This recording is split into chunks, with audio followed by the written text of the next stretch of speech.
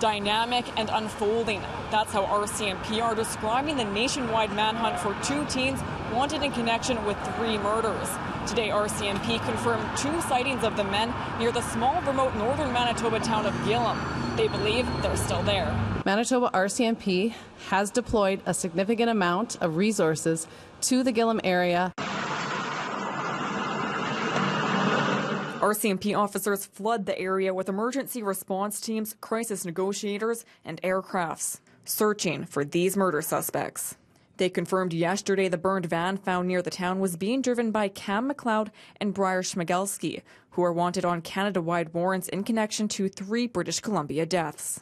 Australian Lucas Fowler, his American girlfriend China Deese, and University of BC lecturer Leonard Dick. On Wednesday, police charged the pair with second-degree murder for Dick's death. These are people that the thrill of killing somebody is probably still with them.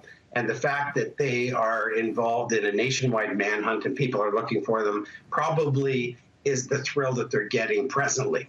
And I hope that's the only thrill that they're getting presently. But why they went to Gillam, no one knows. I can't wrap my brain around the fact that if I was running from the law, I would come to Gillam.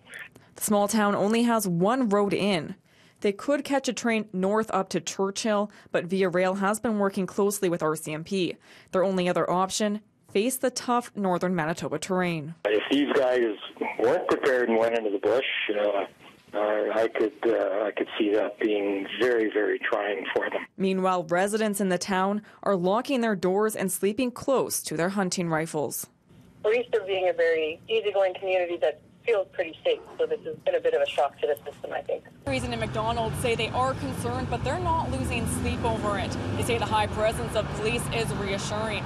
Now, RCMP have confirmed that they're investigating a photo of Nazi paraphernalia allegedly sent by Schmigelski. Schmigelski's father said in an interview with media earlier this week that he doesn't expect his son to get out of this alive. If you do see the pair, call 911 or your local police detachment. In Winnipeg, Stefanie Lasuik, City News.